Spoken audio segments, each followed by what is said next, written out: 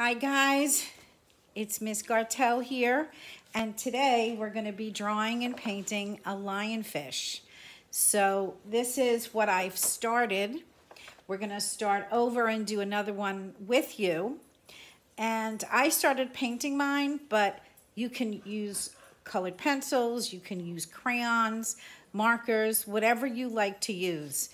And I kind of like made up my own colors. The sea fish is kind of like a reddish, brownish, and I think with touches of purple. So I focused more on a little bit of the browns and the purples, and I added in some of that yellow-orange color in here just to make it a little brighter.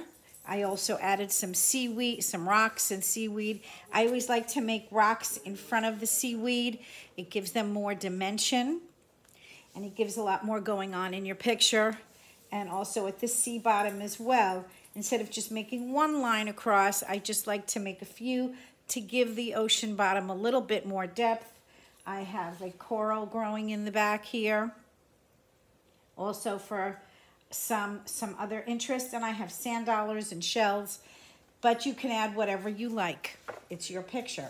What we're going to do is we're going to start to draw the lionfish, and I have this step-by-step page on the classroom post for you to see, and we're going to do it step-by-step right here, and we'll get started right now. Before you start to draw, you can watch this as many times as you need to. Make sure you get all your things set up, your paints, your pencil, your eraser. Have all these things ready. Have a Sharpie for outlining. If your parents don't let you use Sharpie, get another marker, or get a black crayon is always good. Or just even a black color pencil is a little bit darker than a regular pencil.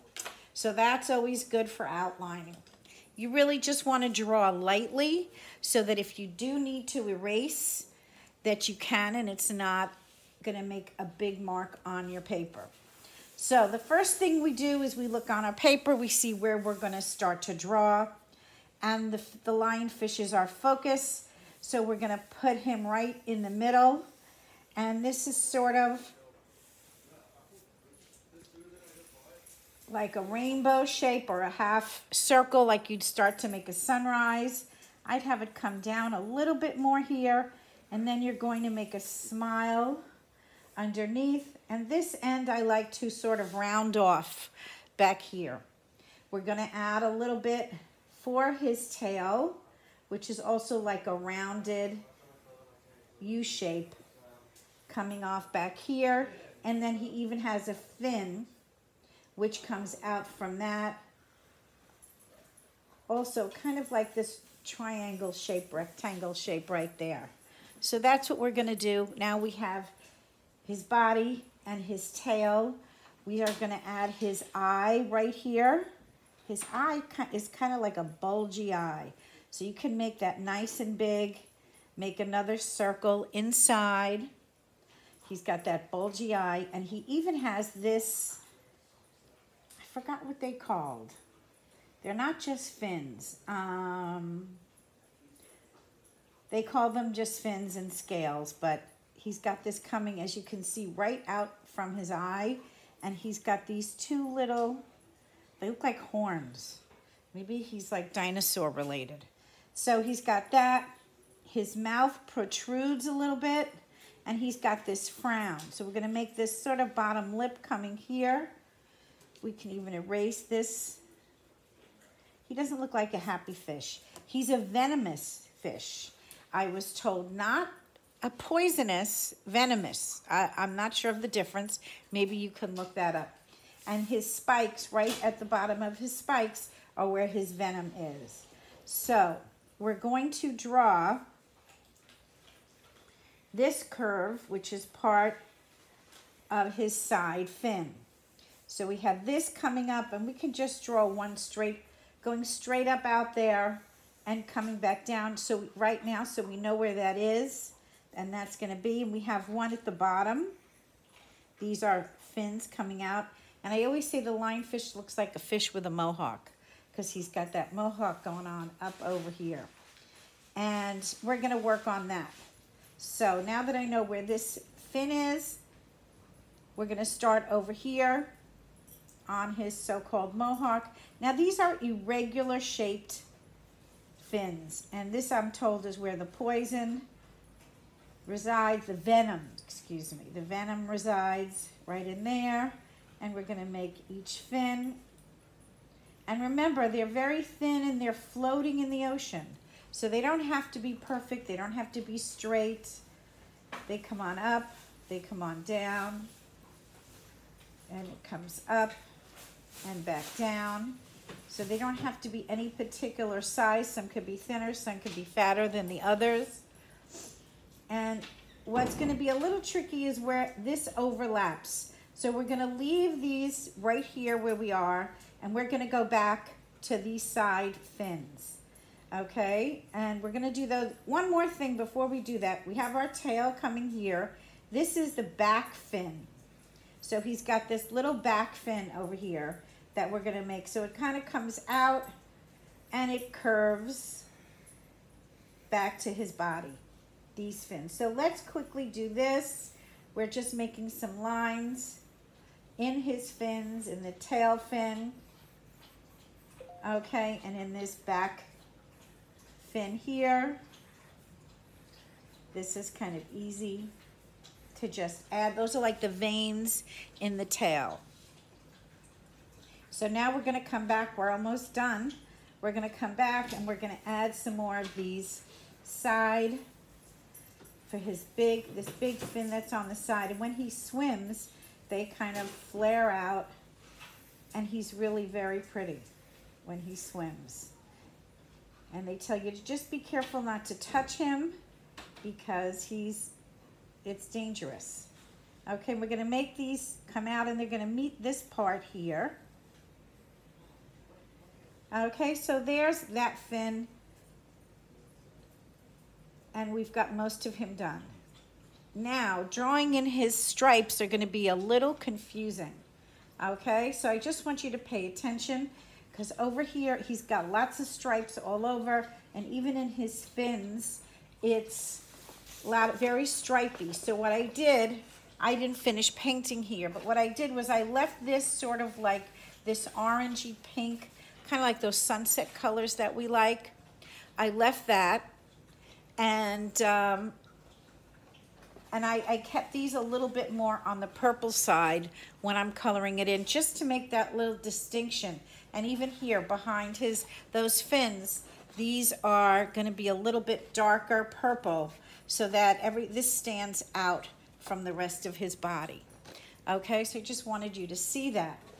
But it is a little confusing as you're drawing.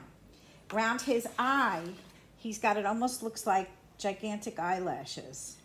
But it's just markings, like any other animal, like cat or a dog would have markings. Those are his markings. And then we can have a stripe here, like this. And we're going to have some other stripes. Now these stripes some could be thinner, some could be thicker. They're going in all different directions. There's even some spotting on him. So you can add some spots here and there. And as I said, this doesn't have to be in any particular, the sizing is all up to you. I like to make them kind of work with these stripes, even though it's not necessary, but it kind of looks, I don't know, I think it looks good that way. Now here, what you want to try and do is match up some of these stripes to go down his body. Don't worry if you don't. And this is the space in between. Okay, when you're painting, you'll see it a little bit better. Okay, so you want these stripes to carry down, all right, to the bottom of the fish, and to line up so that it looks all like one piece. Okay, you don't want it to look like you left out some things. Okay, so here the stripes come around, and we can even make down here, we can even make another one there, sort of cover that tail part, and have another one here for his tail. We can add some of those spots over here, and you can also add them in with the Sharpie as you go. So now I will take my Sharpie and start to outline. So I would probably start with his eye, the center, and I might give him that highlight right in the center.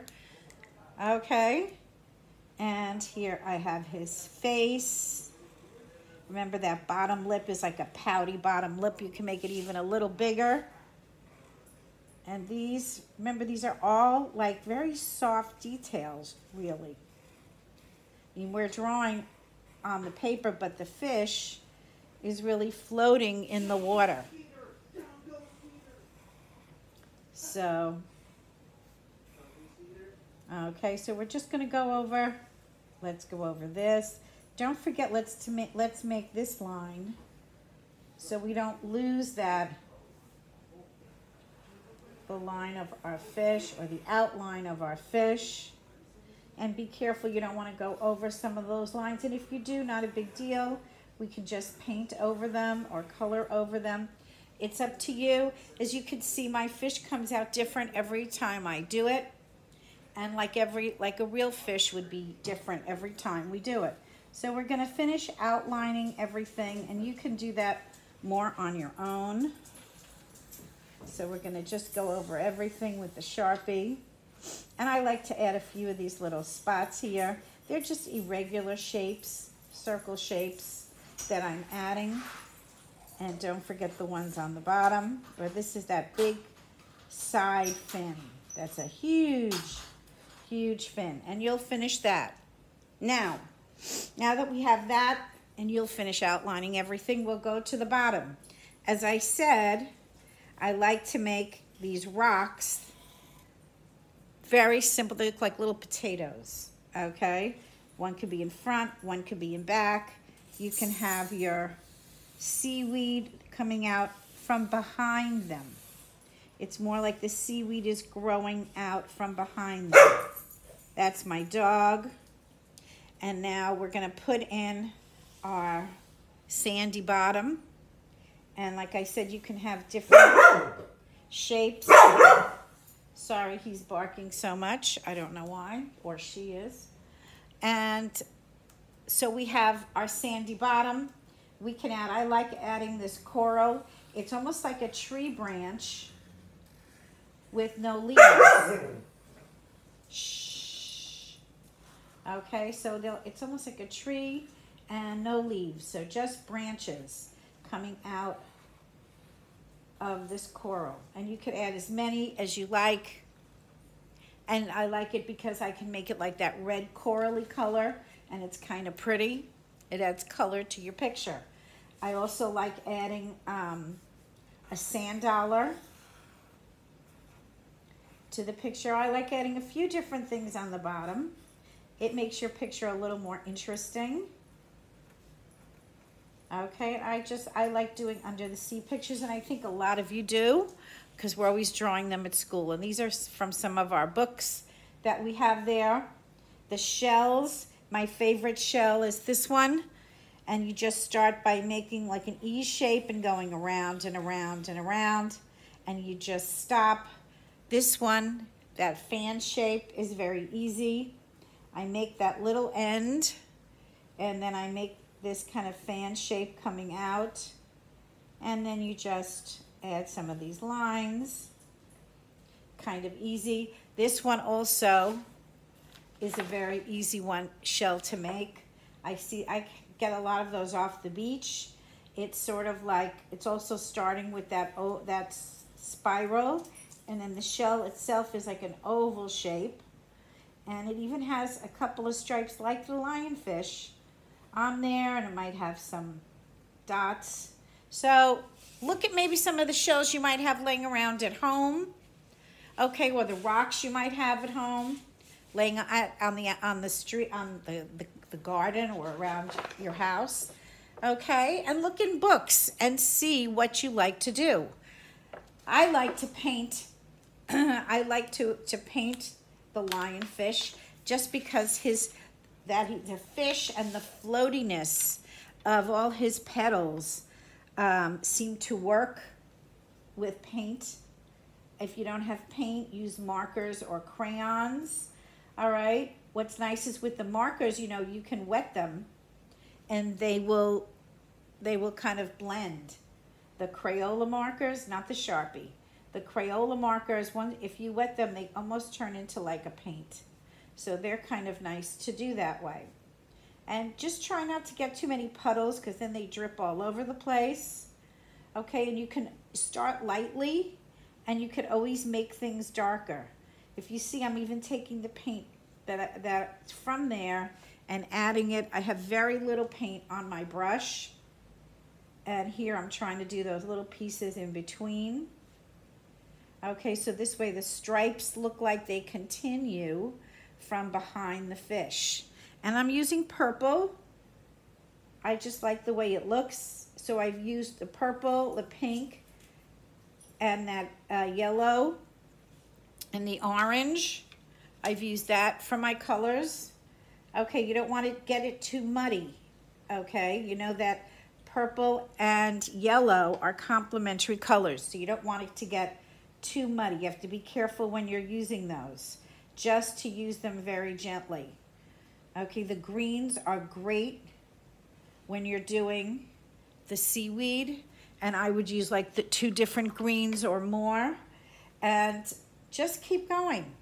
Well, you can use this dark yellow for the sandy bottom, or you can make it brown. But just do one color at a time so that this way it doesn't run into each other and you get a nice clean color. You might want colors, like in the fish, I wanted the colors to run into each other, which was fine. Okay, but in other areas I might not. Like I did my rocks gray. Now to get them gray, I just put a lot of water on the black and I took just a drop of the black. And I sort of just watered it down right on the paper. And that turned out to be a nice gray color. Okay, so see, you can just, this dark yellowy kind of color, or if you don't have that, you can maybe mix a yellow and an orange together, or a yellow and a brown. So you can do a lot of experimenting with the paint. And there you have your beautiful lionfish. Okay, so get going. It's beautiful, and I can't wait to see what you do. Thanks a lot, and talk to you soon. Have a great day. Bye.